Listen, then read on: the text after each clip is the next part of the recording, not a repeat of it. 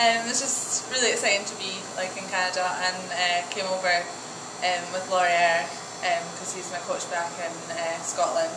So just coming over and getting a good look at the campus and things like that, it's a really exciting opportunity. I like it. I like that everything's so close together and there's so many different facilities. Like there's everything that you need, but it's not too spaced out. I am national indoor champion for senior and under 20. And last year I won the Scottish schools and the national championships under 20 as well. I won the Francis Barker Trophy last year at the Scottish schools outdoors for breaking a record out there.